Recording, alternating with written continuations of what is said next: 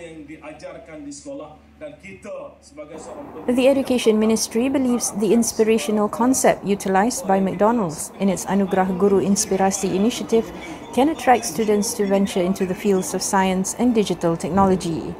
Senior Education Minister Datuk Dr. Radzi Jidin hoped more teachers would take part in the competition in the future. He said the nominations increased every year and these teachers have come out with various types of learning methods for their students. He said this in his speech at the handing over of the AGI to 25 teachers at Universiti Malaysia Kelantan today. He said the Education Ministry believed other teachers nationwide also took a similar approach in their teaching.